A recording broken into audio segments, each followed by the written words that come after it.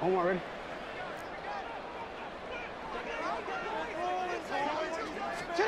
Final play of the half here. It's Jackson. Rolling to his right. Now on the run. He'll throw it back deep over the middle. And now this is intercepted. My goodness.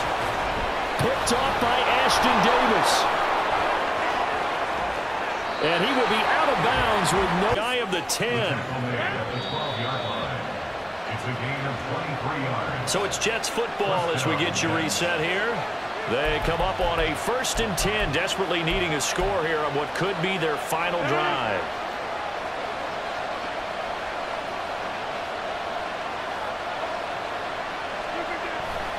On 1st down, right back to Hall. And he's in. Touchdown, Jets. And he takes a shot on the release as this will be incomplete. Now we're in the situation where the quarterback's got to take full charge of his huddle. Got to totally command it, make sure all eyes are on him.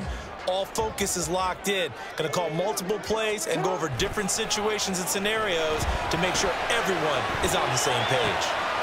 Oh, and that's going to sabotage their comeback plans. It is intercepted. Sauce Gardner.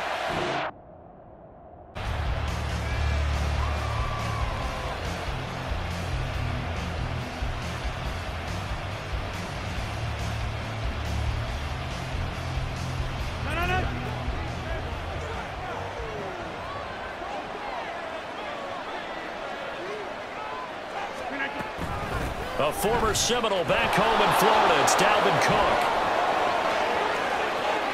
Down the left sideline. And all the way down to the... That leads us to a 1st and goal. It's a pickup of 8. They've taken this opening kickoff and marched it right down the field defensively. Not much resistance. And that's the point, because my admiration is for the guys moving the ball right now. They know what they're doing. Their plan is working. But I flip it over and watch and say, okay, what are you going to do to change things up? Because if you don't, they're going to put that ball in the end zone real soon. They'll run with Cook. And he's going to take it in for a Jets touchdown.